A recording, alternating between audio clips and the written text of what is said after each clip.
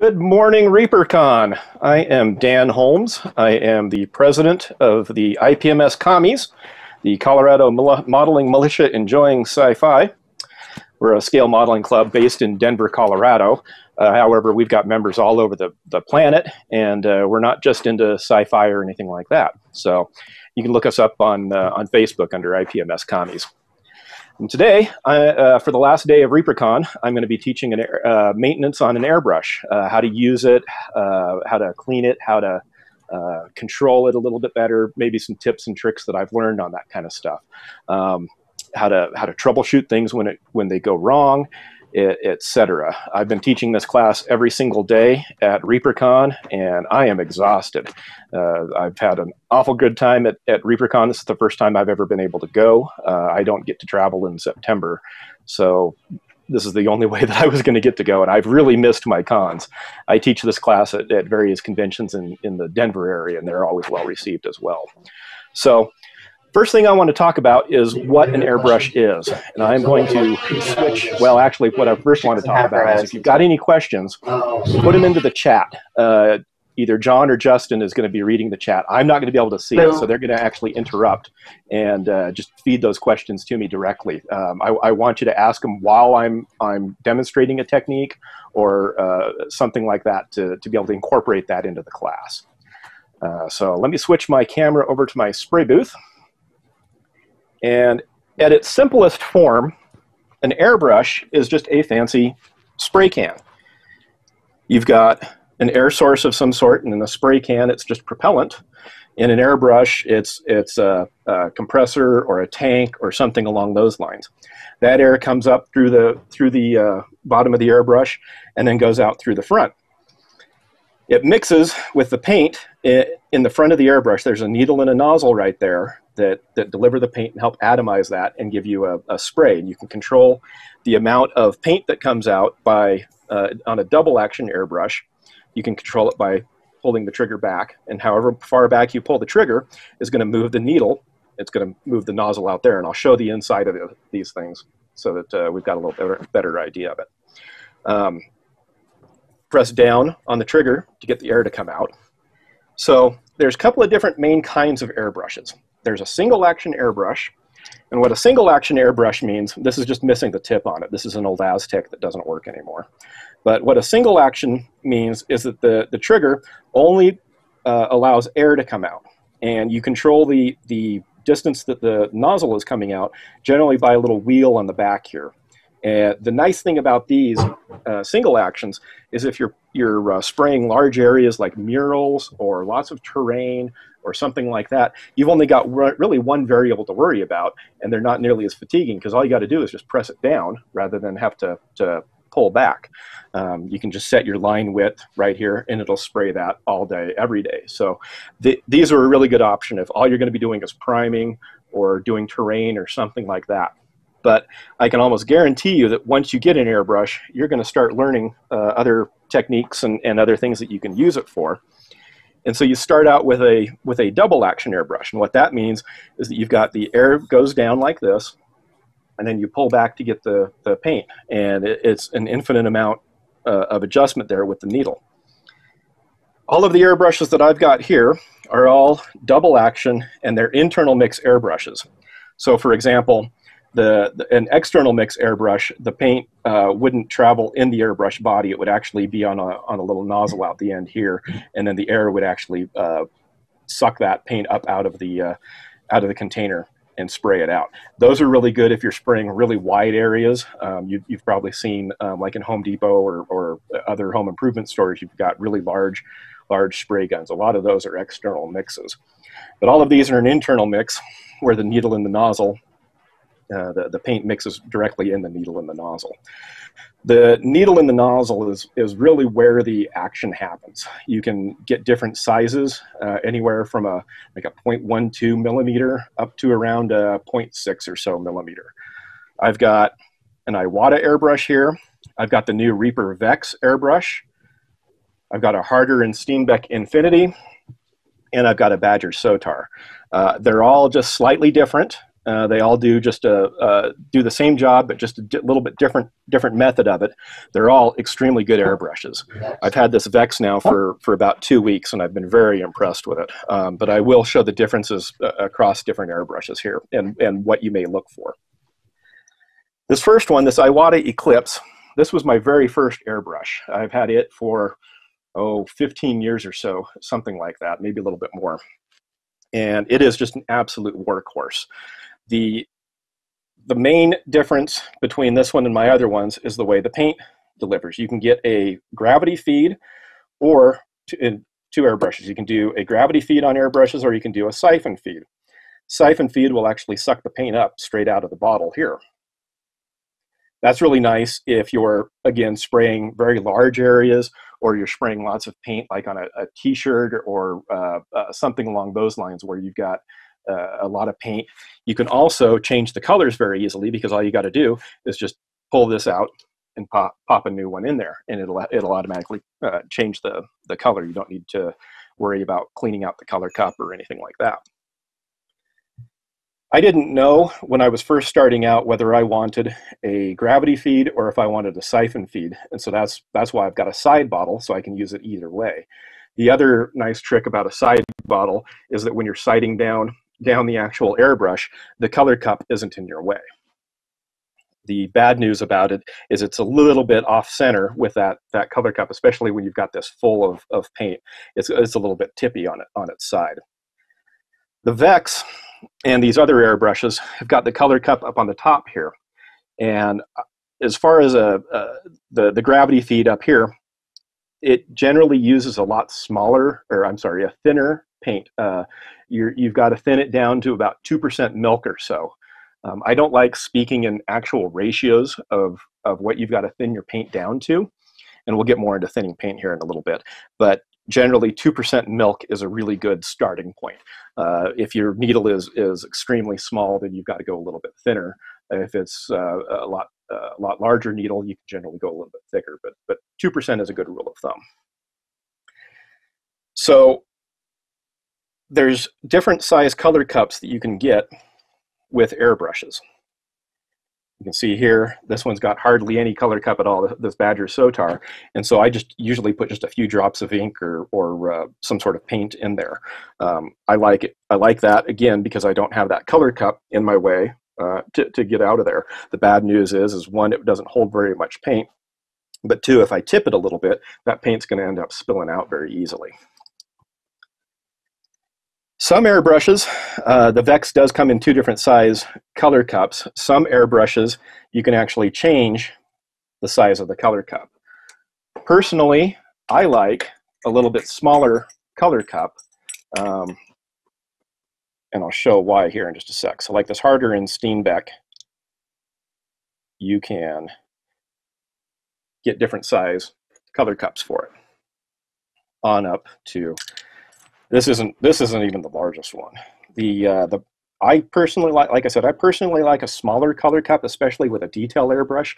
One, because when you're doing really small, fine details, I usually only use a few drops of paint at a time, because with a real detail airbrush, a few drops of paint will go an awful long ways. The other reason is when you've got a larger color cup up here and you start filling it up for bigger jobs, it starts to get really heavy and off center a little bit. It weighs down. It'll tip on the front on you. It'll want to move like that, etc. So I personally like sticking with smaller color cups. And you can actually leave it open like this. The only reason to put this little micro color cup on this guy is to keep paint out of your threads. Some airbrushes have what's called a MAC valve, manifold air control, I believe is what they end up calling it. And basically it's a way of controlling the amount of air that's going through here at the airbrush, rather than having to go back to the compressor. So if you're spraying something that is super thin and your compressor's set up and it suddenly starts spidering on you or something along those lines, you can actually turn this little knob and it'll control the amount of air that's going through there. It doesn't really seem to stop the pressure. It actually, it more control the amount of actual air that's flowing in. It ends up working kind of like pressure, but it's not an actual pressure regulator. It's more of just a manifold.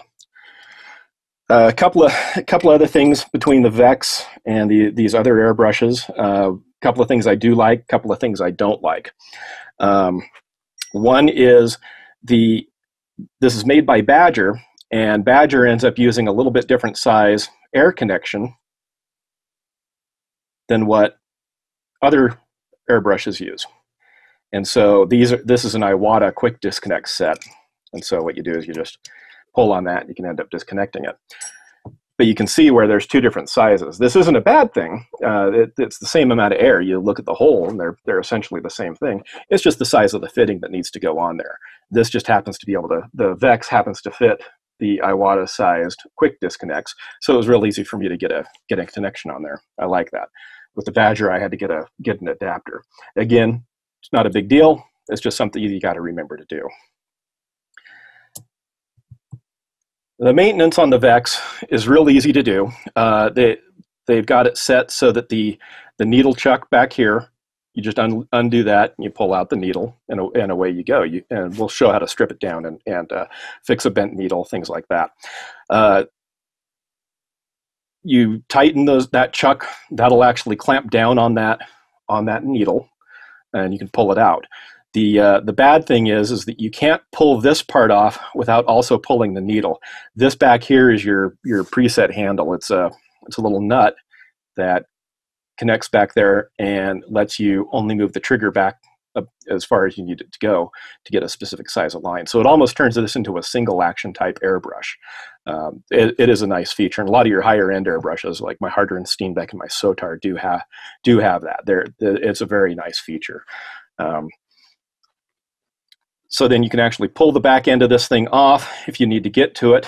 One nice feature with the Vex is it's very easy to change.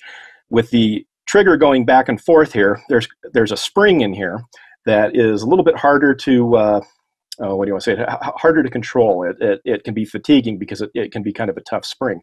And so you can actually back this off a few turns and it'll take that tension off the spring and actually make it a much easier to control. Let's go ahead and put this back. Oh, one other thing to notice with the Vex, and this is true in a lot of Badger's airbrushes. There's this little doohickey right here, and you just kind of hold it with your thumb, and you can kind of move it back a little bit. But the trigger likes to pop out. There's no positive connection into the air valve to hold the trigger, so you got to make sure that you get that stuck in there before you reassemble it. You can just hold the spring back with your finger right there, your thumbnail right there, and that'll get it back in.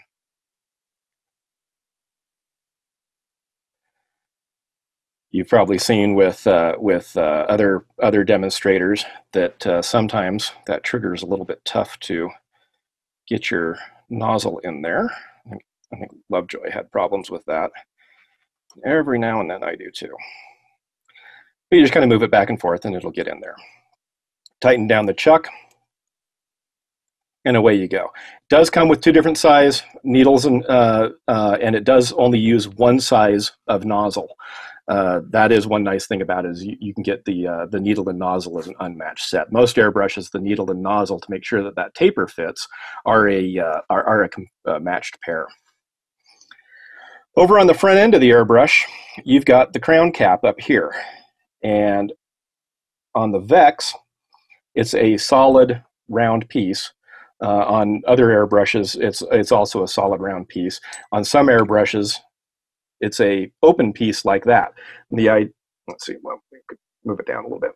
The idea behind the open piece is that when you're spraying up close to something, your air is going to be impacting your object, and then it's going to be shooting right back directly at you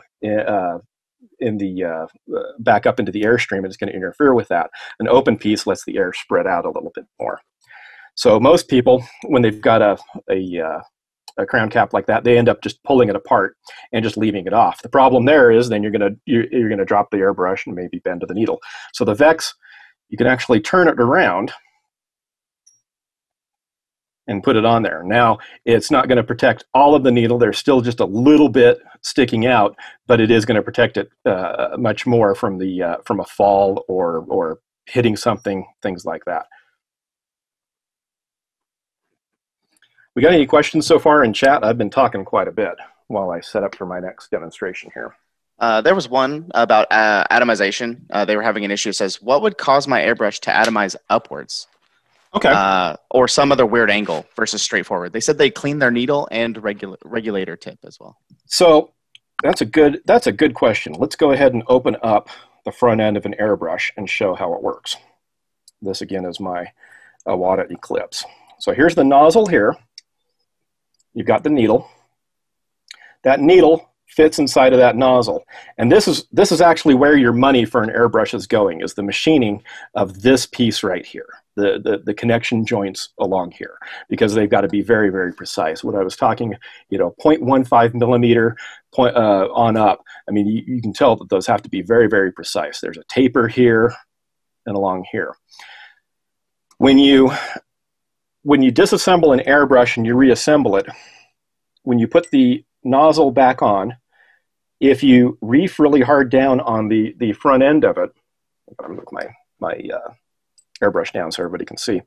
If you reef really hard down on the front end of it, the front of this, the front nozzle piece, can actually impact the front of your nozzle here and cause it to flute out, or it'll crack it, or something along those lines. And a crack in there will cause paint to squirt in a different direction rather than straight out.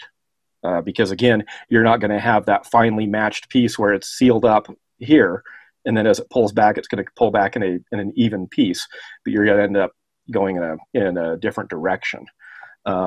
Also, when you are putting your needle in, you want to just go very slowly until it stops. And again, I'm doing all this without the front end here, just so I can show. But if you push the needle in, you're going to hit that nozzle in the front. See how that ends up moving?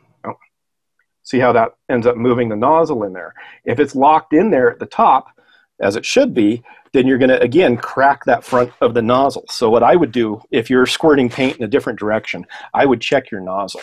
And I will show right now. This is skipping ahead just a little bit, but it's a good time to do it. Iwata makes a tool that's a 30 power and a 60 power magnifier, and I'm not going to be able to show it with this camera here, but you can actually go in there and actually look at what your needle and your nozzle look like and replace them. Unfortunately, a nozzle is a wear item, and you're just going to end up having to repair them or replace them every now and then. As far as I can tell, there's no good method of repairing. I've tried a couple of methods, and they're just too finely machined for me to be able to do with just hand tools that I've got here at the house. So they're just a wear item. I suggest when you need to buy them, that you buy 2 of them so that you've always got one in stock, because they invariably break at about 3 o'clock in the morning, and then you're hosed. You can't do anything about it. But if you've got one in stock, then you can continue on, and then you can order another 2 at your leisure, because you've already still got one in stock. So if something catastrophic happens and you lose your second one, you're not dead in the water. Always be redundant. I think I heard about that in one of the Reaper history of Reaper things, where they ended up going with multiple machines so that if one of them died, they could replace it. So again, just keep the tension off of that needle and nozzle so it doesn't flute out. I only tighten hand tight right there so it'll seal up, and then just again put the needle up against the nozzle, and then you noticed I gave it just a little bit of a twist, and that'll just make sure that the needle and nozzle are actually seated together, and then tighten it down, and away you go. You may end up having, especially on an older airbrush like this, where parts are starting to kind of wear out a little bit, there may be some sealing problems that you've got along here, and I can show what'll happen with that when you spray water. And that's all I'm going to spray today, is just some water. I'll get into that. This is Chinese brush painting practice paper. They practice calligraphy on it. You can just spray water, and it'll dry reasonably quickly. So these are actually a good method to practice. I'll get more into that. But if this isn't sealed quite right, you're going to end up having bubbles, and this other airbrush over here shows it better. You can kind of, I don't know if you can hear spurting or not, but you're going to end up getting air leaks in here that are going to also cause problems.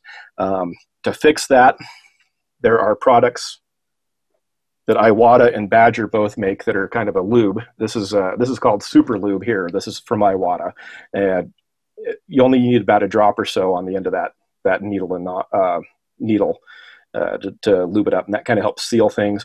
You can also get beeswax if it's really loose up here in the front, etc. So I didn't lube this one when I was putting it back. I probably should have, but I did not. All right, so that's pretty much how an airbrush works, pretty much how your usage or maintenance of it, things like that. The action's all up in here. If you end up getting bubbles in your paint cup, or okay, let's back up a little bit. So air wants to go out the front of the airbrush. That's the way the airbrush was designed. Let me move it down a little bit. That's the way this has been designed, is to have air shooting out the front end of the airbrush. So if paint isn't perfectly going out here, that means that something is impeding the air path here and making it easier for the air to go some other direction. You know, air wants to go path of least resistance. So if you end up having bubbles in the paint cup, you're going to end up with, there's a clog up in here, or there's a dried paint or something along those lines that are going to cause problems, get your air to your paint to bubble up in there. You can see, let's see, I've got enough in here. Let's see if I can hold. Yeah, you can start seeing a few little bubbles coming up through the bottom there. So you can see it's always, if you've ever got bubbling up there, it's always going to be a clog of some sort, whether that be tip dry or a cracked needle nozzle. Something in there is going wrong, and that's true of any brand of airbrush. All right, so let's talk a few more things about maintenance. Let me dump that paint out, or that water out. You can see I do all of my maintenance on one of these. This is a neoprene cover here, and all it does is just if I drop something, it doesn't hit something hard like the inside of my paint booth. It's not going to hit anything hard. It's nice and soft, and it's got a rolled edge here so that it keeps everything from rolling away. So we have gone through and accidentally hit something, dropped our needle, and kind of bent it a little bit. And we can confirm that bend by looking at it in here. And there's just a tiny, yep. In fact, I didn't bend it so much as I just dulled the tip. There's a couple of different ways of fixing that, and it's going to happen, so just expect it. All of us have accidents, things like that. So a couple of different ways. If it just needs just a little bit of tip polish like that, take a piece of corrugated cardboard, just from a shipping container. This is just from whatever I bought from Amazon last, and bend it on one of the corrugations so that you got a fairly straight line. And then holding it with a finger at the taper end here so that it kind of goes up a little bit, just kind of drag it while you're spinning it on that cardboard. And that'll just kind of polish it back and forth a little bit. And just be kind of gentle with it, and away you go. If you've got something stronger than that in there, like a hook or a good bend, something along those lines, you can do the same kind of thing by taking a cheap piece of bathroom tile. I just had this left over from a bathroom remodel, and do the exact same thing. You can just hold it as a taper and just kind of move back and forth as you're going. And that'll kind of polish that up a little bit. If you've got a serious problem that doesn't work, there is a product. You either buy a new needle or you use a product called a sharpener. And what this does is it's got 4 different whetstones that are at the specific taper for whatever airbrush you've got. I believe Badger, Iwata, and Harder and Steenbeck use the same taper. The Pache and DeVille Bliss airbrushes use a different taper. So if you've got any of those airbrushes, you've got to make sure that you get the proper one. But basically, you just start by pushing it in all the way to the back, and it'll do kind of a coarse stone there. Spin it a few times, push it in again on the next one, and on down the line until it'll actually polish the tip of your airbrush. And then it comes with a 3000 grit piece of sandpaper, and you can do any fine polishing either by hand, which I prefer, or some people will try to chuck this into a drill and then do it that way. The reason why I don't use a drill with it is that's a really sharp pointed object that's spinning around in a drill, and I've seen them bend just from the force of it spinning around like that and ruin needles, etc. Or if it breaks off, it's going to stab you. So I avoid that. I just do it by hand. This Sharpen Air product, it's, I don't know, it's somewhere around $50, I think, which is quite a cost savings when you consider each needle, depending on the maker, they're anywhere from $15 to about $30, $40, something like that, and then plus shipping if you've got to worry about it. As far as where to get all of this kind of stuff, I get all of my Iwata parts from a guy named Tom Grossman down in Colorado Springs at tagteamhobbies.com. My Harder and Steenbeck products, I get all of that from Jesse Garcia at garagekitscolors.us. I think that's his website. But look up Garage Kit Colors. He also has a line of paint, so that's why he has that. And then anything I need from a Badger, I actually go direct to Badger at US Airbrush Supply. I'll tell you, one of the things I absolutely love about Badger is they stand by their products without any trouble whatsoever. I've got a friend of mine that had a very old compressor that broke on him, and he called them to get parts for it. They didn't actually have parts anymore, but they sold him a new compressor at a very steep discount. I have never seen customer service out of any company like I've seen out of Badger. They are fantastic. That's one reason why I'm so pleased that Reaper went with Badger for this Vex. I know that this is going to be a well cared for and well supported brush for years to come. All right, air sources. Now I'm going to switch cameras because this is the hand wavy part of the presentation. And while I'm switching, we got any questions in the chat yet? Okay. Either that means nobody's interested or I'm answering everything they need. I guess that's a good sign, bad sign. Let me get ahead of that. Let me get ahead of that light so that I don't have a artifact on the lens. So air sources. The main thing that you want out of an air source is you want it constant and you want it dry. You can use an air tank or you can use a compressor to supply that air. I started out in an apartment, and so I used an air tank. I used a tank that you use for pumping up car tires and things like that. I think I got it at Walmart for, I don't know, 20 bucks or so, 15, 20 bucks. This was years ago, so it's probably increased in price since then. You could pump it up to about 120 PSI and then carry that in. I'd go down and pump it up at the gas station, and then I'd carry it into the apartment and use it that way. It'd last 2-3 sessions at a time. It worked pretty well. I'd put a moisture trap and a regulator on it. Invariably, again, it would die at about 3 o'clock in the morning, and there was nothing I could do about it, so I ended up buying 2 of them. That worked out real well. I'd just rotate the one out and carry on. It would get me through whatever it was that I was trying to paint for that session.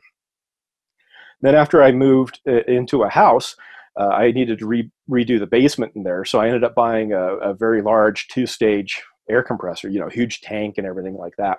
And it ran great. It gave, of course, it would give me all the air that I would need. But the problem with that is that I would be out there airbrushing in the garage, and then the compressor would start up to fill up the tank, and it would scare me half to death. So I'd be sitting there painting, and all of a sudden, blah! And I'd end up ruining whatever paint job it was that I was working on. It also was kind of dirty. I had to put a couple of different filters on the airline. It was an oil-filled compressor, and every now and then oil from an air tool or something like that I was using on the basement would get into the airline and cause problems that way.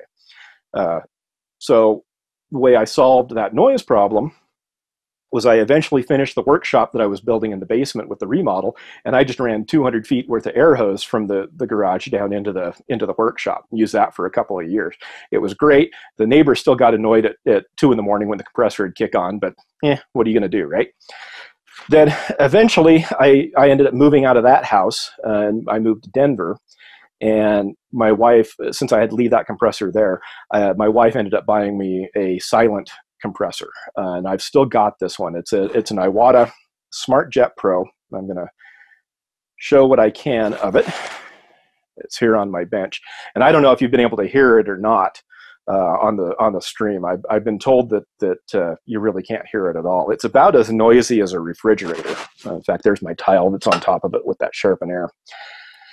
The things you want to look for in a compressor is if you're anywhere that you've got people around, is noise, and then moisture traps and regulators on it. So as I said, this is about as noisy as a refrigerator, so it's quite quiet. I can be spraying and somebody can be above me or even next to me. I can listen to music, people talking, whatever, and nobody can hear it. It does have a built-in moisture trap right there. And we live in Denver, and so it is a fairly dry area. And in fact, I'm not going to really have much in the way of water in there at all, even over the last couple of days of using this thing. It does need to be drained every so often, but just not very often at all. Does have a very fine regulator in here. You lift it up and you can move it in about a half a pound increments with the gauge that's right there. It is a tankless compressor, and what that means is that it's just the compressor, no tank to fill. A compressor will always give a little bit of pulse to the airline. Just that piston moving back and forth induces a bit of a pulse. And so the way Iwata and other makers fix that is they put a long hose that goes between the compressor itself and the regulator water trap area, and it kind of acts as a bit of a mini tank to try to absorb some of those pulses, and it works quite well. And then I have a longer hose as well that actually goes over to my airbrush over here. I've got about an 8-foot hose or so, even though this thing's only about 1.5 feet from my airbrushing station. I've got a nice long hose.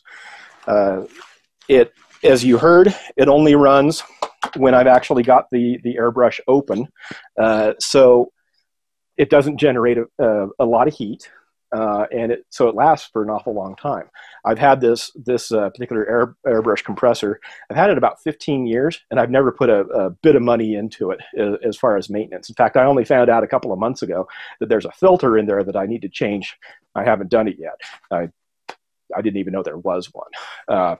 It is a little on the expensive side, but you're going to get what you pay for. I think that was around $350, something like that. And again, it's a Smart Jet Pro. The smart part is the bit where it turns on and off as it's being used to try to save some of that heat and wear and tear on the unit. And of course, you can get larger compressors. You can get smaller compressors. My daughter won at Wonderfest the Teen Award, sponsored by Iwata, actually.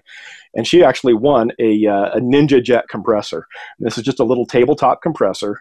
It works very, very well, too. It's a little bit noisier than my Smart Jet. But again, for demonstrations at cons, things like that, it's really quite good. The one bad thing is it doesn't, well, a couple of bad things I'll show you, is it doesn't have an actual regulator. It's got a plus or a minus on here. So you got to kind of do it by feel, which after you've been doing it, using your airbrush for a little while, you'll pick up without any trouble, but it's just a little bit intimidating right off the bat. It also has a long hose as an effort to try to absorb those pulses, and it does a pretty good job. Every now and then after it starts getting a little hot, it does have a thermal shutdown in it, but it runs constantly, so it does get pretty hot. Every now and then after it starts to get pretty hot, you start seeing a bit of a pulse in the line. It does not have a built-in moisture trap, and so I've got a pistol grip moisture trap on it. The idea behind that is that any of your airbrushes is just in front of my quick disconnect. You end up putting that on your airbrush. Now you're filtering right at the intake of your airbrush, so you know that it's going to be be filtered, and then it kind of fits in your hand a little bit better and is able to give you a little bit better grip of your airbrush. If you've only got the one airbrush, then you don't need these quick disconnects, and you can actually move this up higher, and it's even it'd be up in here, be even a better grip. Then I just saw a note. My chat popped up. I'm not looking at the chat, so John, I'm going to need you to read anything that's in the Zoom chat. I'm on it. If there's any questions in there. Let's see, where was I? Oh, with that pistol grip filter.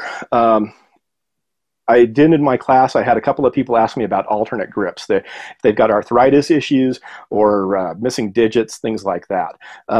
Basically, try to hold it the way you would hold a pencil, just because that's going to give you your best control on it. If you notice, there's a little bit of fat right there on your finger. So you want to use that as the way you push down on your trigger. You don't want to actually use the front of your finger, because after a few minutes, that's going to be very fatiguing on you, and you're going to end up doing a little bit of a shake and cause problems that way. So just try to use the fat of your finger if you can. If you're missing digits, you can do an overhand hold. I'll do it backwards here, where you grip it like that and then use your thumb to do it. Same rules apply. You've got the little fat pad of your thumb. It fits right there. You even notice each trigger on every airbrush, this is on the Vex, has got a little indentation. The fat pad of your finger actually fits there. On my Harder and Steenbeck, or I'm sorry, on my Iwata, it's actually a little dished area right over the front of the trigger.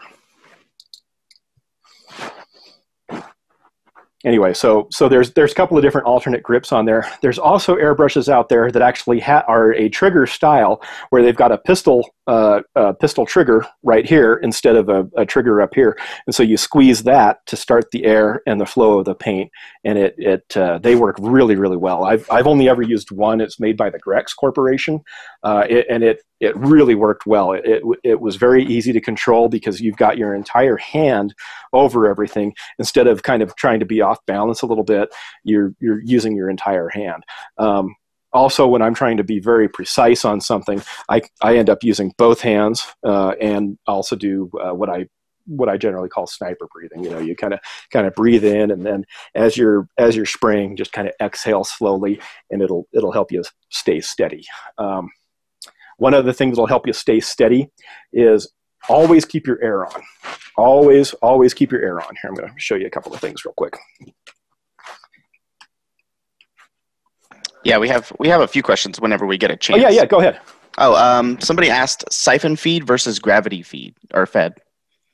Okay, so as I showed, my side bottle is set up to do, you can do both. So gravity feed, generally, since it relies on gravity to drop the paint into the front of the airbrush, you want to use thinner paints, inks, very thin paints, etc. A siphon feed, it's got a couple of advantages there. One is that they're made to siphon the air directly up. It uses air pressure to bring the air up like a straw does. The nice thing about that is that you can actually attach your bottle directly to it and spray directly out of the bottle. A lot of people that do production line, like t-shirts at fairs and things like that, they've got a whole bunch of siphon feed airbrushes, and so just to change colors, they just pop this out and then just pop in a new color, and away they go. There's no mess or anything like that. These are generally a little bit thicker paints to go up here, so you do need a little bit more air pressure. And also, when you're airbrushing a t-shirt, you want a higher air pressure anyway, just to be able to get that particulate into the fibers of the airbrush. And when I say higher air pressure, I'm talking 50, 60, 70 psi. In fact, it's more than that. SmartJet will do that. SmartJet tops out at around 35 psi or so. Awesome. And then we have three more, but I'm going to do this one first. It says, I have a problem with my airbrush where it will stop spraying paint for a moment and then shoot out a bunch of paint. And then he says, what am I doing wrong? So that's going to be sputtering. There's a couple of different things with that. Generally it's a clog of some sort. The other is an air source that isn't steady, or again, things aren't completely tight. You've got an air leak up here in the front, or a clog or something along those lines, or even an air leak back here where there's like O-rings and stuff like that. Let me show you on the hardener and steam back easily. There's O-rings and seals. That's a little Teflon seal up there, and if those get worn down, you're going to end up having sputtering. But first, check your paint. If it's either not thin enough, or if there's a larger particulates that will cause a clog, you may need to strain your paints. A couple of lines of paint that I've had problems with that I've had to strain out. One is Vallejo. They work really, really well, but just every now and then they just seem to clump up a little bit. I have not had that problem with Reaper. I'll be honest with you, I've only started spraying Reaper in the last couple of weeks, and I'll get into how I thin that. But I haven't had any problem with Reaper, and I haven't had any problem with paints that are already made for airbrushes. So just check your paints. Tamiya and Gunze have also had problems with them clumping up, and they need to be strained a little bit. You can actually get funnels that have little tiny coffee strainers in them, and so you pour the paint out into that funnel into another container. I'm sure this is going to come up later, but it says, do you find you need any particular considerations with the lower humidity or elevation in the Denver area? Yes, I do, and I will get into that. I'll get into that when doing the paint thinning things. I end up using what's called retarder. Perfect. And there we go. I knew we were probably going to get to it because I've seen the class before, but yeah, no worries at all. Okay, so actually, let's switch into that. If we're done with air sources, that seems to I think we've taken up all of that. So thinning a paint, like I said, you want it to go to about 2% milk, and let me move that down there. And whenever I thin paint, this is some Reaper paint that I tested out to try to spray. It's like Polish Bowen or something like that. I'm not entirely sure. Reaper paint, Vallejo, a lot of those other paints that are really good for brush painting are fairly thick. And to get it down to about 2% milk, you want to do a thinning job on it. The best products to use for thinning is something with a flow improver in it. Reaper makes one, Vallejo makes one. I use a product from Liquitex. Golden makes one. There's all kinds of different things. Basically what they are is when you're adding water to your paint, it's gonna thin it out. But water itself is, technically, it's a little bit on the viscous side, and if you ever look at a glass of water, you can see that there's always kind of a little curve in that glass at the surface tension area where the water actually meets the size of the glass. That's called a meniscus, and so they add into flow improver a surfactant of some sort to make that water wetter, for lack of a better term. And so it actually gets in there and it's able to thin the pigments and the binder a little bit better and just make it flow better. If you've got a really thick paint that you need more than about 25% or so thinning to get it to be able to spray, you may start running into adhesion problems because you're going to be removing so much of that binder, thinning out that binder that actually holds the paint, the paint pigment onto whatever it is that you're spraying. So when that happens, you end up replacing it with a medium. And where did I put my medium? Oh, here it is.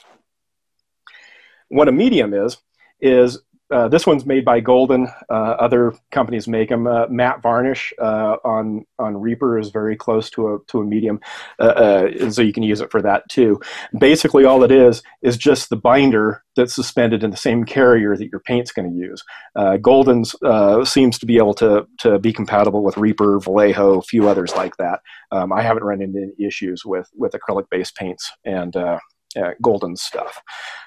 It does look like it's white, and that's just the carrier that will actually evaporate off, and so this is completely colorless. It doesn't shift the color of your paint at all. However, when you're using this much binder in there, it will make your paint a little bit more transparent, and actually sometimes that's what an effect you're looking for. I use an awful lot of transparent paints nowadays as glazing methods.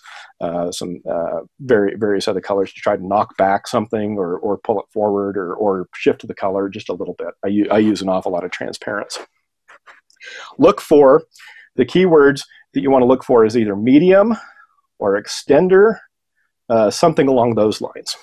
You can find that at pretty much any art supply store, or like I say, a Reaper's matte varnish works as well too. So if you've got that, then we started talking about tip dry. What happens? Let's see if I can show it on here. Is what happens is your needle and your nozzle right there at that point, if there's any sort of imperfection or a little paint clog or something like that, that's going to give a spot for that paint to actually adhere to, and it'll stay there, and you'll end up getting little boogers of paint that stick on the end there. And that's called tip dry. And in the Denver area, we get them an awful lot. Anywhere that's very dry, spraying acrylics, they're horrible for that. And so what you do is you end up using a retarder product. And Reaper makes one. In fact, I think it's actually called the retarder. I'm not entirely sure.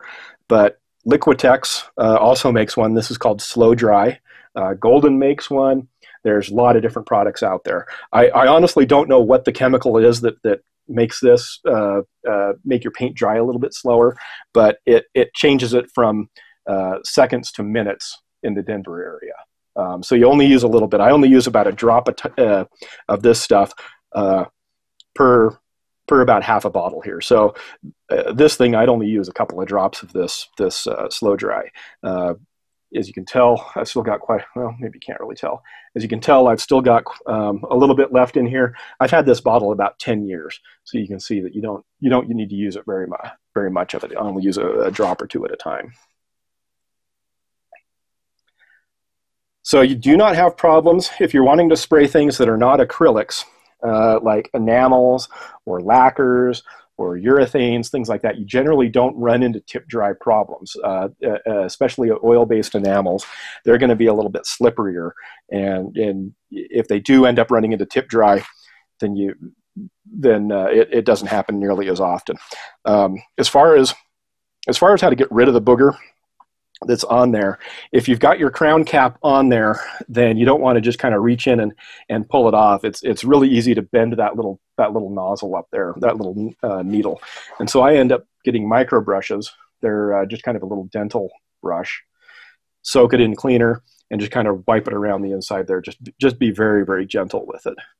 And just kind of wipe around the inside there, and that'll get it out of there. Another couple of things to worry about with cleaning a brush is you actually want to use an actual cleaner rather than a thinner. This is just some product from Easy Air that you mix 8-to-1 with water. I wear contacts, and so these are just old contact fluid containers that I just fill up with this stuff. The difference between a cleaner and a thinner is the cleaner is made to eat the binder that your paint uses, and so it'll actually it's a solvent, and it'll almost scrape it from the inside here. It's a lot more aggressive for it.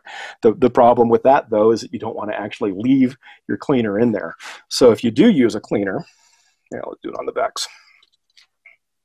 If you do use a cleaner, you want to put in just a little bit. I usually do about a half a cap or so, and the reason about a color cup is that I go back in here with a brush, and I just kind of swirl it around. Maybe you can see some dried paint on here. I might go in and kind of attack that a little bit, and just kind of hit it. And then I've got a color cup or a spray out pot right here, and it's got a little filter right there. Basically, you just put the front end of the airbrush in it and then spray it out, and you can just kind of watch the amount of cleaner go out there. Sometimes while I'm spraying, I'll just kind of spin it and try to agitate it a little bit, see if that'll help it out. And then after I'm done with that, I'll spray 1 or 2 of those, and then I'll just take some tap water again in a little contact bottle, and I'll just put it in there, and then I'll just spray out a couple of these full of tap water in an effort to get it to clean out that cleaner so that it doesn't stay in attack. Since this is a solvent, there we go. Since this is a solvent, it can attack the O-rings, it can attack the finish, etc. on the inside of your airbrush. And so you really don't want to leave any of that. in there. And so I just end up cleaning it out. What will happen if you do leave it, especially with more caustic chemicals, this is the color cup to my Iwata, and you can see that it's eaten the chrome on the inside there. I think I either used an ammonia-based cleaner or something along those lines, and I left it in there a little bit longer than I should have. It hasn't affected the usage of it any, but there's now little micro areas that paint can attach to and scratches and things, and so it's a little bit harder to clean. And again, that's on like this older airbrush where the inside of it's brass, and when you take it apart, you're going to have little wear areas, things like that. As they age, you're just going to end up getting a little bit looser in there, and so you've got to replace your O-rings and things like that. This hasn't gotten to the point where I can't use it, though. It still runs just like the day that I got it. So even if it's a little bit worn out in there, you're not going to have any problems.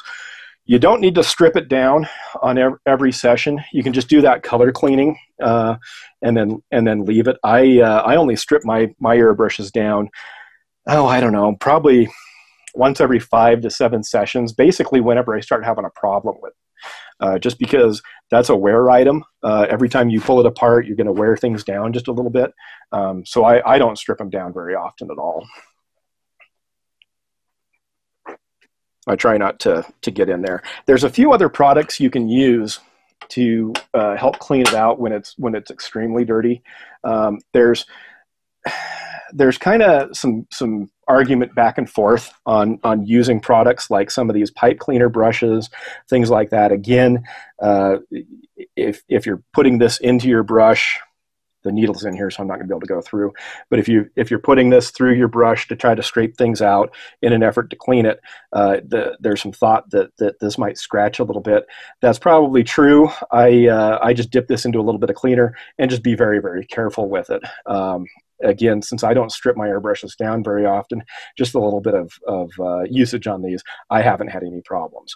I've also used these little interdental cleaners. They've got a plastic tip on here so they won't scratch, and they can go into the little bit tighter areas. Like if you've got a stuck nozzle or something like that, they can kind of help clean it out, etc. But again, I've been using, I bought this as part of a Badger cleaning kit at the same time I got this Iwata. So I've been using this for, again, 15 years, and I haven't had any problems with it. It'll probably make it eventually wear out, but 15 years, this airbrush doesn't owe me anything.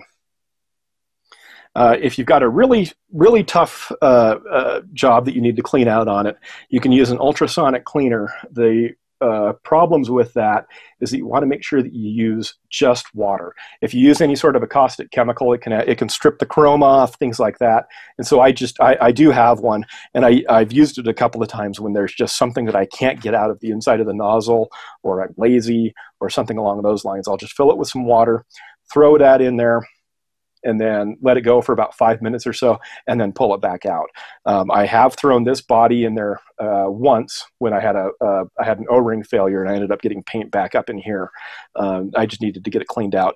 You do want to take the air valve off before you put it in the water, and get as many O-rings and other seals out of there as you possibly can, because they can swell or get stuck, things like that, if you've got problems. But make sure you always pull that air valve out if you ever soak your airbrush in water. And don't soak it in anything else. There's no reason to throw it in lacquer thinner or anything like that. Just use water. Nothing more caustic than that. Because if you got a little imperfection in here, that cleaner is just going to be like a drill, and it's gonna pop your chrome off or something along those lines. It gets really nasty. Yeah, I was just about to ask. Somebody asked about simple green, but then you said just water. So you got that one right at the right time. Yep, just water. Just water. A lot of people just leave their color caps open. Personally, I use the lids on my airbrushes. I don't for this demonstration, just because I've been showing back and forth what's going on. But most of your color cups actually come with, well, that's not that right lid here. Most of your color cups end up coming with lids that'll fit on there to seal it up. The thing is that if you do end up having tip dry or something like that causes a bubble back there, it'll stop the bubble from popping and throwing paint everywhere. It also helps if you're tipping it or something along those lines to keep the paint from dumping out. The Vex even comes with a paint with a lid on it too. So just use that. You can notice there's a little hole in the tops of the lids. That's how as paint level goes down, it replaces that with air to keep everything equalized. So make sure that you don't get any paint into those holes, and all of your lids end up having them. Keep that clean.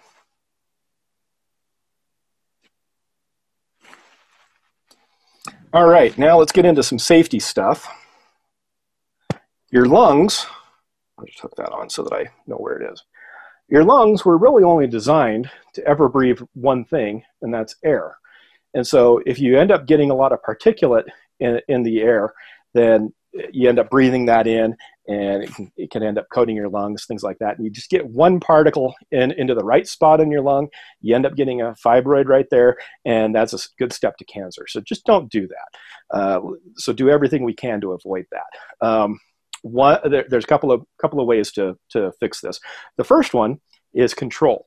You don't need to hold the airbrush this far away from where you're spraying something. If you use lower pressure and get in a little bit closer to where you're at, you're not going to have nearly as much overspray, because if you're back here, you're having to really hose the paint on there to actually even reach that kind of distance and still stay wet enough, especially in the Denver area. If you spray back here, your paint's almost going to be dry by the time it hits your object over here. So just get it nice and close and be a lot more gentle and smooth. I started to go over some of the things with grip on trying to be smooth. The other things I do is I keep the air on all the time, like I said, and just pull the trigger back nice and easy.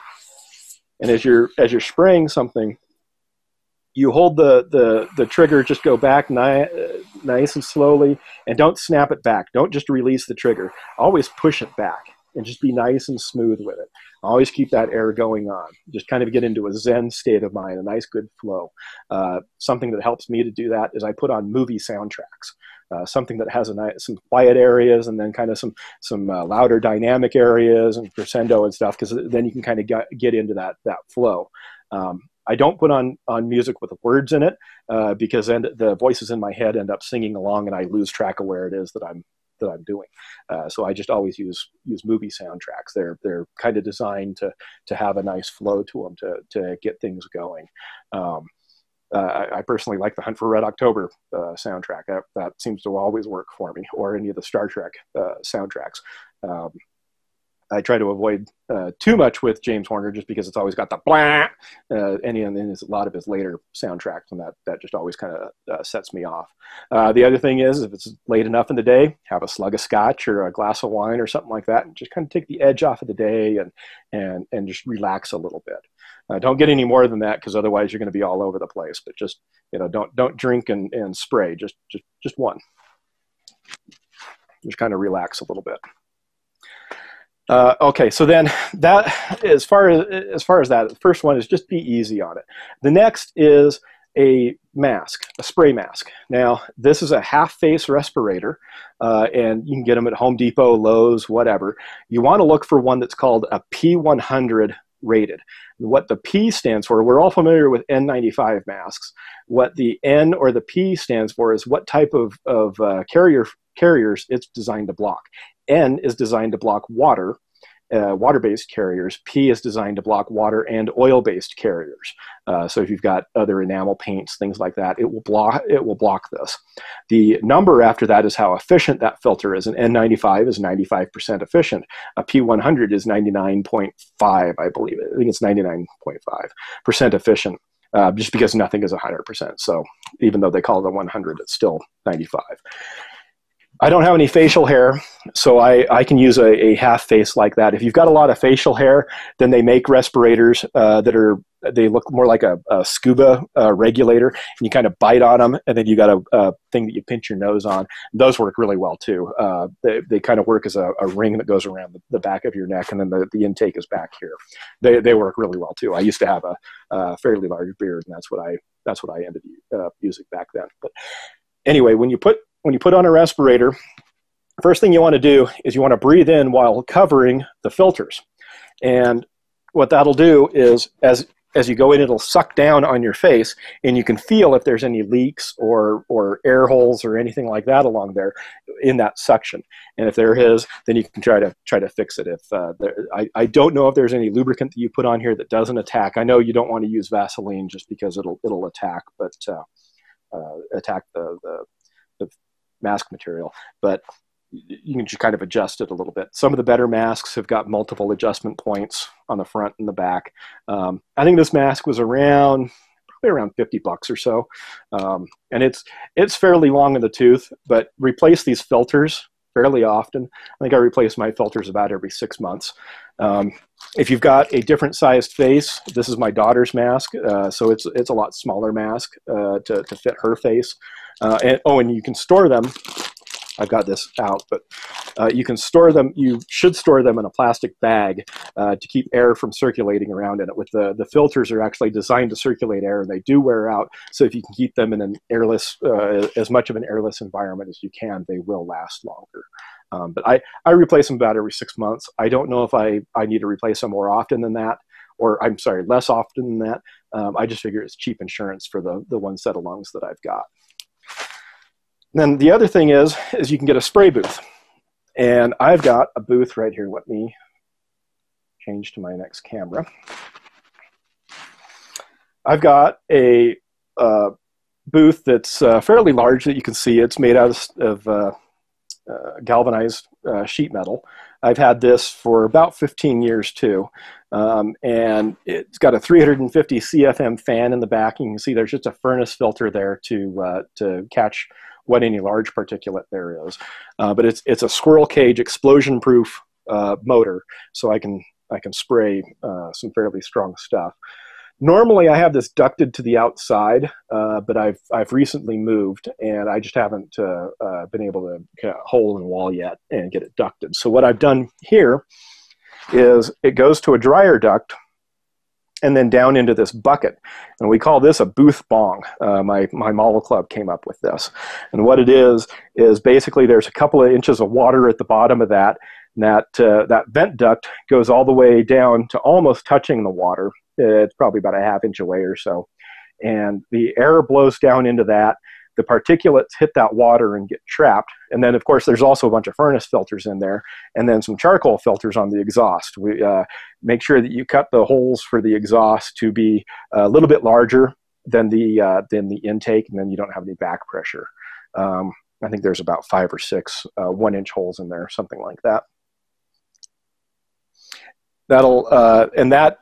Between the carbon filters and the furnace filters, that seems to trap most of the particulate that comes out. I don't spray anything really nasty with that, since it is in a house. I do open up the window. I do not have it ducted out the window just because I live in the basement, I work in the basement down here. Sometimes it feels like I live down here, but I work down in the basement, and so all it would do is just spray into the spray the air into the window well, and it'd just come back into the house, no matter how well I had a piece of wood to try to block that. But I just haven't ducted it to the outside yet. It's on my round to it list, but there's always something else to be done. My previous house, I ended up buying a new furnace, and I paid the guy $50 to duct my spray booth out the old combustion air intake on my old furnace. The new one didn't need it, and so they were going to be removed anyway. So I just had him duct that on out, and that worked really well because it was a nice big 8-inch pipe. I had no back pressure or anything like that. I could take 2 cans of spray paint and stand back here, and it would all get sucked in and go away. It was wonderful. I miss that, but I'll get there again. So anyway, that's the ways to protect your lungs. If you're going to be spraying anything nasty, enamels, urethanes, things like that, just do that outside if you can't get yourself a good spray booth. There are some really cheap spray booths you can find on Amazon for about $70. They're about yay big, and they've got a small hose that ends in a kind of a narrow thing, and the idea of that is you actually shut it in the window, and they work really well. We use those at our hobby shop when we meet. Like I say, they're about $70 or so. They're not very big, but if you're only spraying minis, they're perfect for that. I do also wear gloves. I just have a box of nitrile gloves that I get from Costco. I think come to with a 3-pack, and I do end up wearing gloves. When you're spraying acrylics, I don't really so much worry about the actual chemicals onto my skin. This just makes cleanup that much easier. I don't end up looking like I've got leprosy or something like that because I got colors all over here. But if I'm spraying like enamels or things along those lines, then I definitely wear these because you know, paint thinner on your fingers, etc. You can't absorb all of that through the skin. Let's see. I think that's about it on safety. Have we had any questions, John, on that kind of stuff? Yeah, there's one from along the lines of safety. It says, how long before it is generally safe for someone or pets to enter the studio area after you've sprayed acrylics? You know what I do is in here, even with my booth filter and all of that kind of stuff, I just have the door right here, and I just leave it shut the rest of the evening. So it's probably a couple of hours at least, but I'm lucky in that I've got my own workshop area. Nobody else comes in here, and so I just seal it off. Nobody comes in. I just have it for the rest of the night. Some people just end up leaving their booth running, and I've done that. I just let it sit there and circulate the air in through that filter, and I've noticed I don't have any odor when I come in after about an hour or so. A lot of it just depends on how much air your booth can move, and then the volume of the room that you're in. Nice. And then along the safety, there's really no other ones. I know that we're probably going to get into thinning and things like that. There was a good question about metallics. It says, does the metallic flake mess with the airbrush, or any advice on airbrushing with metallic paints? Okay, so that's a really good point. Yeah, I actually ended up skipping that when I was talking about thinning paint. So metallics, the couple of tricks that you want to do with metallics is, one, I've never found a good acrylic metallic that sprays.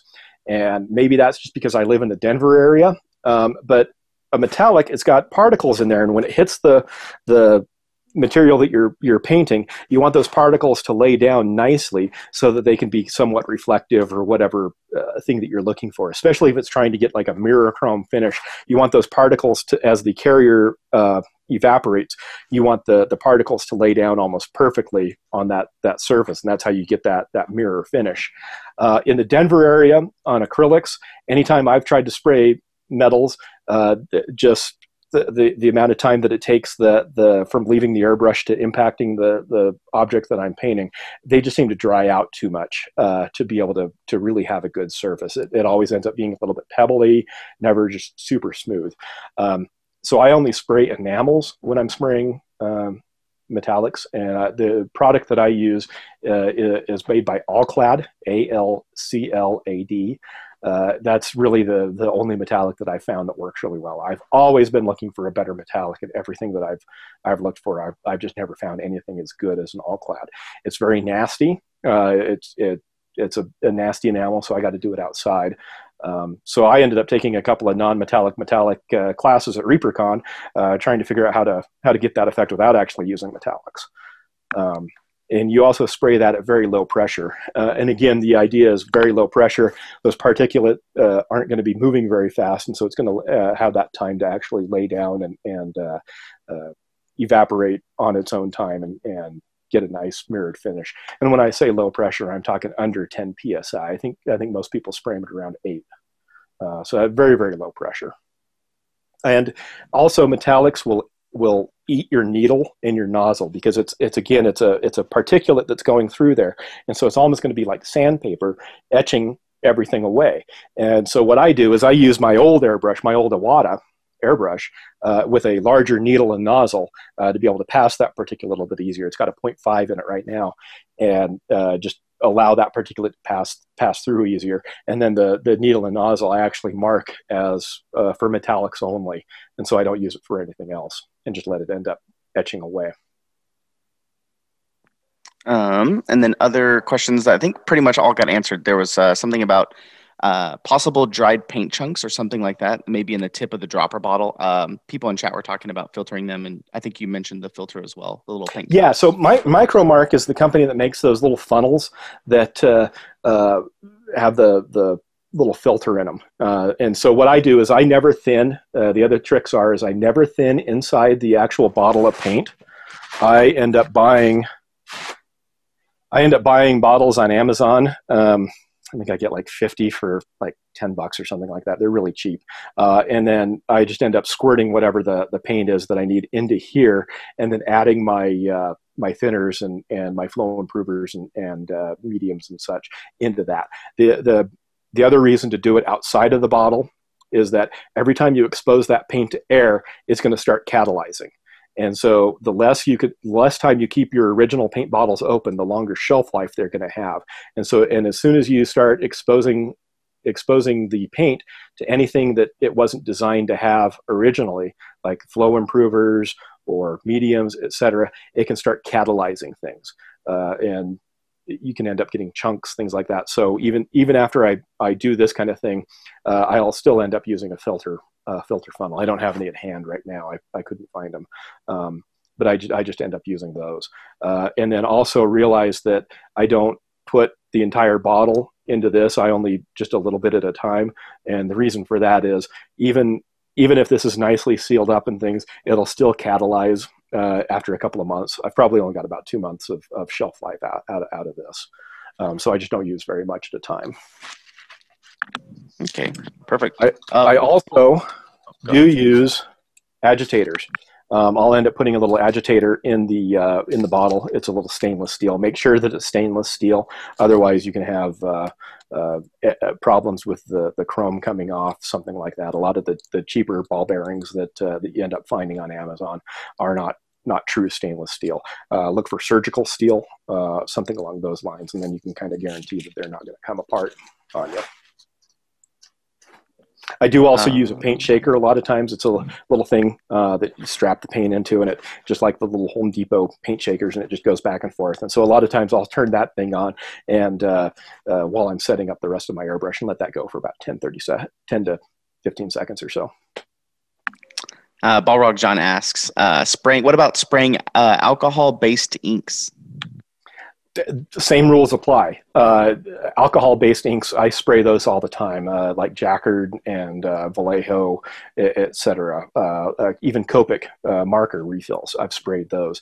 As long as they're nice and thin already, and they're already dry because of the alcohol. So you want to make sure that your airbrush itself is dry inside. If you've just done a color change and you've got some water in there, you want to make sure that everything is completely dry, because otherwise the alcohol is going to react with the water and you'll end up getting sputtering problems, things like that. But it's already thin. So I generally spray at a very low pressure because otherwise it does dry out as well. I generally spray that stuff right around 10 PSI, sometimes a little less, sometimes a little bit more. I guess one thing to think about when you're spraying these different mediums is there's a kind of a triangle, and there's paint viscosity, there's air pressure, and then distance to whatever it is that you're spraying. And you want to be in the center of that triangle, that little dot in the center. And so each time you change a variable on the edge of these triangles, it's going to try to move that dot up. And so you need to move the other two variables to try to compensate for moving that dot back down into the center of that. So as the viscosity of your paint is going to change, you may need to change the actual PSI that you're spraying with, or how far away from whatever it is that you're spraying is. Same thing. If you change the distance that you've got between something, you may need to change the viscosity of your paint, either raise or lower, or the pressure that you're spraying at. And that's one reason why I don't have a lot of formulas. I'm a numbers guy, and so it drives me absolutely bonkers to not have a formula of, well, I got to add 2 drops of this and 1 drop of that, things like that. But you got to do it by feel. Again, it's kind of a Zen thing. You just kind of relax and take it as it goes, and just kind of be easy with it, and you'll end up figuring it out that way. Yeah, that ties into Thurbad's question that says, what PCI would you use for primer? Badger 105 and Vallejo primer. I know that it's going to come down to so a good starting point is right around 20 PSI. I know the numbers out there, but I spray a Vallejo primer, I spray Badger Stynylrez, I spray Gunze, I spray just about anything. And I start at 20. and then I modulate from there. I either go up or I go down, depending on how thick it is. If it's something like Mr. Surfacer 1200, where it's a little bit thicker, I'll have to go up in PSI and get in. But if it's something that is a little bit thinner, like Badger Steinel res, I can maybe go down to around 18 PSI, something like that, or stay back a little bit farther. It's all playing with variables, but 20 PSI is kind of a number to start with, and then modulate from there. A lot of people are saying the triangle was the great visual for them, so I just wanted to say that. Yeah, I had somebody explain it to me that way, and it's stuck ever since. And so you know that you've got that target in the center, and as the needle size changes, and this is all things, everything else being equal, as your needle size changes, that target that you got to hit is smaller and smaller. So you got to be more accurate with things. And so that's why I say, like my Harder and Steenbeck here, this is a German airbrush, and it's built like any other German automobile. It is very precise when it's tuned, when everything is perfect. There isn't anything around that can touch it. It's like a Porsche. But if something's a little off there, then I'm into the guardrails and I've exploded. And so that triangle really helps to think about things. Let's see what else we've got. Oh, there's also airbrush-ready paints. Golden makes them. Liquitex makes some. There's inks out there, etc. There's a company called Lifetone makes them. There's a whole bunch of different colors in here. This is a taxidermy paint company. And Garage Kits US. Let's see if I can find one. Yeah. Again, Jesse Garcia out at Garage Kits US. There's paint all over this one because it leaked in my luggage.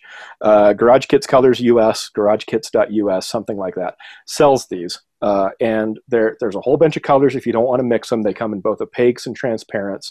And they're already set up to spray even in very small airbrushes. Same thing with the Goldens, and they've all got little dropper bottles, and they've got agitators already built in them. They've already got the flow improver, the medium, the tip dry retarder to combat tip dry, everything you need. And I've sprayed these all over the United States, and I've never had a problem with tip dry, whether it be in Colorado. I go to Kentucky every couple of years for Wonderfest, Atlanta.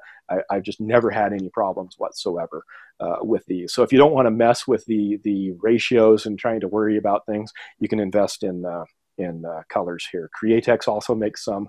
The more art-oriented ones like Golden and such, they're going to come with more art-oriented colors, and so you may have to mix colors, which has been kind of interesting. That set me on about a 4-year quest on trying to understand color theory and opaques and transparents and layering and how some of that stuff works. But you can already get a lot of these already built into them. I don't think Reaper probably has no plans to start an airbrush ready line, which I wouldn't blame them. They're one of the best for hand brushing, and they know that and stick with it. I mean, there might be some announcements maybe in the Future of Reaper panel coming up later tonight during the closing ceremony, but who knows, or something for the future. Hey, if you need somebody to beta test any of those paints. We know a few. Yeah, as I was telling John before this started, I haven't painted a Mini in about 5 years. And so ReaperCon kind of kicked me in the butt to try to start doing it, and I'd forgotten how much fun it is. I've been using an airbrush for so long; it's been a long time since I've used a hairbrush.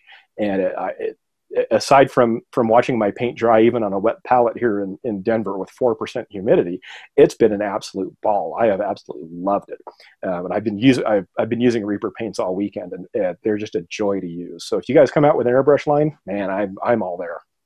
Do you know what you use to prep the Reaper Mini paints for your airbrush? I know a lot of people were curious about that. Yeah, so on this stuff, on the couple that I've tried, the polished bone, I used both just the Liquitex flow improver, and I used the Golden airbrush medium. I tried it in both things, and I had a little bit of problems when I was going down to the really tiny needles of just flow improver.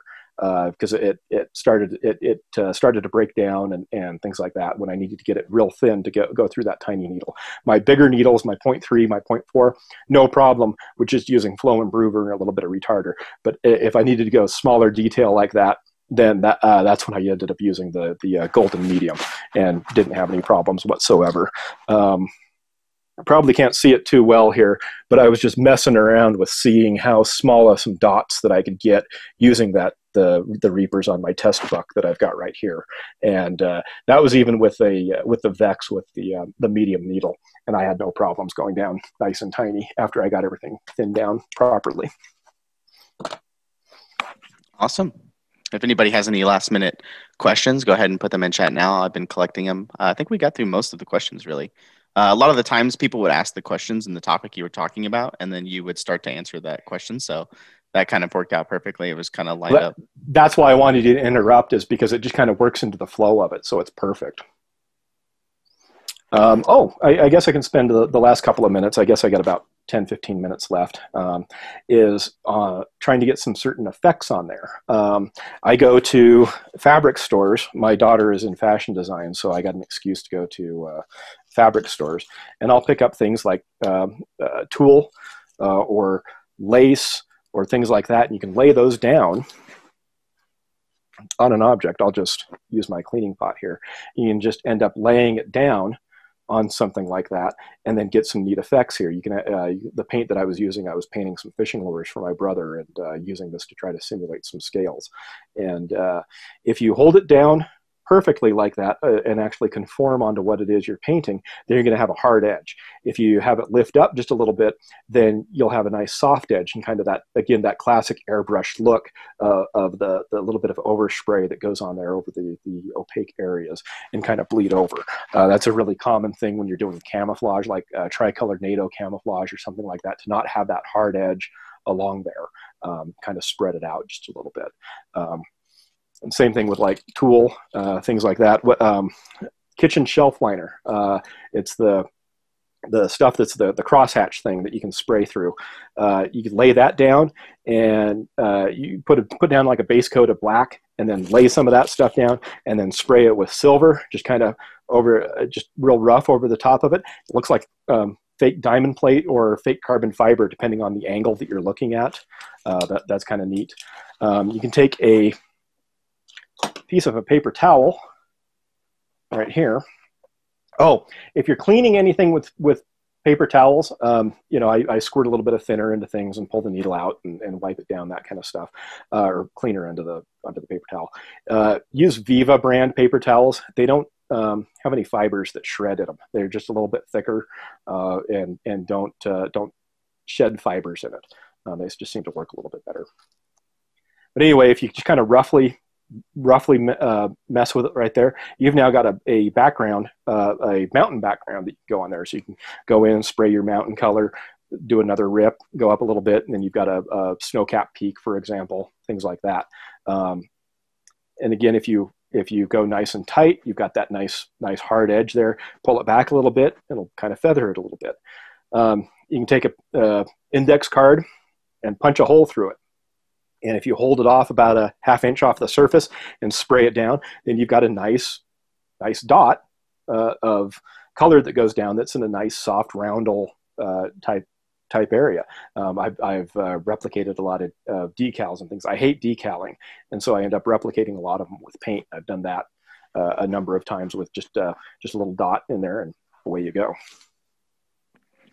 Here we go. Here's one from Mini Painting Studio. It says, have you noticed how accurate the Bex is from a distance? I've noticed it's much better than my Eclipse, is what he says. So all of that is, yes, I have. But again, that's all due to the amount of polish that's on that front end, that needle and nozzle combination. Again, that's where your money is going, is into that needle and nozzle. And so yes, the Vex, like I say, is an extremely good, well-built airbrush, and so yeah, that matching of that needle and nozzle is just really tight, and so it's able to keep that spray contained in a much finer area. Even on the medium needle, it just seems to keep it contained much better. My harder in Steenbeck, for example, when I spray back a little bit farther, it it atomizes the paint finer, but it clouds just a little bit more. It goes out and even just a little bit more directional than my Vex. Yeah, I'm very happy with the Vex. One more thing to be careful of with the Vex, though, is that if you do drop it and you bend the needle, when you pull since you have to pull the needle out the back end with this barbell on the end, then if it's got a good hook on it, it may catch that nozzle and crack your nozzle.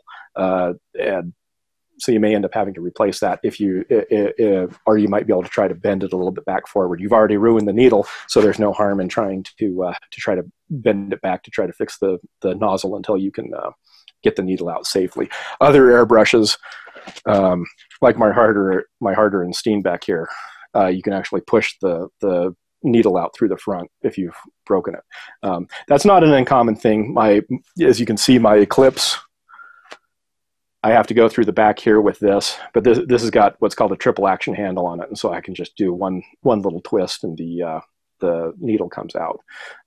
So that's not an uncommon problem, but it's just something to watch out for. It's certainly not a reason to knock the Vex. It's very common. And then as we start to end up here, somebody was asking if you had a Twitch channel or any social media that you would like to plug. It's funny. This is actually the very first time I've ever been on Twitch. So I really don't. But it's actually been making me think maybe I should, because again, I see an awful lot of stuff out there on how to spray with an airbrush, how to get in there and be detailed and stuff. I don't see a lot on how to actually take care of them. So I've thought about it, but I don't have any. So I guess I should shout out, like, and subscribe, just so that I can practice, but not yet. You can find my model club out on Facebook, though, by looking for IPMS commies, and we're happy to talk about any of your problems there. And I also, again, I still make a shout out to Tag Team Hobbies, Tom Grossman. He is considered the airbrush whisperer, and can also help you with anything out there. And he's also on Facebook too, tagteamhobbies.com. Yeah, I know that you've been getting a lot of feedback from this weekend. You taught this class every day during ReaperCon, and I know that a lot of people were like, if I couldn't took it this day, they were coming the next day or the following day, depending on how the class schedule worked up. And I know that it was very important for a lot of people, especially with the Vex coming out and airbrushes kind of on the special pre-release for this weekend and things like that. So we really appreciate it. Absolutely. I mean, this is kind of one of my passions is teaching. I teach 2 classes at cons. I teach one on color theory, and I teach one on airbrush maintenance. And they're always very, very well attended. And I've really missed my cons this year. So I am just thrilled to pieces that I could attend ReaperCon. I told my family that I'm taking 4 days and you're not going to see me. I'm going to be at ReaperCon the whole time. Yeah, and you also took classes. I remember we were talking before the show about all the classes that you were taking. And, absolutely. Like I say, I haven't painted a Mini in about 5 years, and so it was like drinking from a fire hose. It was outstanding. I can't wait for it. Like I say, I'm not able to travel in September. I've got kids, and so they're with school and things like that. I just can't go, and so this virtual ReaperCon has just been a godsend for me. All right. I guess we'll do our last little shout outs here. And then we'll start to get ready for the Miniature Monday with Josh Davis, Mini Painting Studio. He's going to be painting the ReaperCon Sophie paint along as we do every Miniature Monday at 3 p.m. Central. So that's coming up soon. We have a little break right before that starts. And then at the same time, there's also Lauren Cowles teaching Fun with Shiny Paint. It's about an hour class, so that's coming up later tonight. And then the big finale. We're going to be announcing the crew winners and talking about the future of Reaper and doing our little closing ceremony. And then that's the end of ReaperCon. I do have two other things to point out. I think, John, you probably pasted them already to the chat, but there's a kind of an Airbrush 101 handout that I've come up with that also has some drills on how to do more precision airbrush of like a dot, and how to do the dagger stroke, and how to do a crescent, some basic maintenance, and how to select a proper airbrush. That's a PDF that is available. I think John will probably post that into the chat. And then also there's the plans on how to make a portable spray booth, and that booth bomb are available at starshipmodeler.com. And John's got the full link for that as well. And I'm posting that link right now as well. The one thing to notice on that spray booth, thanks, John, appreciate it. The one thing to notice on that spray booth is that it uses a bathroom fan, and that is not an explosion-proof fan. So don't use anything that is flammable. Don't spray enamels through it, lacquers, etc. Just use it for just acrylics. Okay, and then that's it. We'll be right back soon, and we'll probably give a little bit of an update as regarding that. So check the Discord and all that stuff, and then we'll be ready to go. So thanks, Dan, for the class. I know a lot of people really love it. So wave to the camera as we say bye. Absolutely. Hey, I've had an absolute ball this weekend. I can't tell you how good this has been for my mental health to just know that there's so many other people out there, and even though that we're all virtual, we're all still doing the same thing. I mean, this has been fantastic. So I thank you guys too, and I thank you for letting me teach this class every day. Thanks for sending me a Vex to try out. It's a fantastic brush. I absolutely love it, and I just can't thank you guys enough. This has been an absolute joy for me. Awesome. Maybe we'll have we'll have you back in the future. Obviously, you'll sign up for more classes and all that stuff. Absolutely. I'll like that. All right. Take care, everybody. Have a good one. See ya.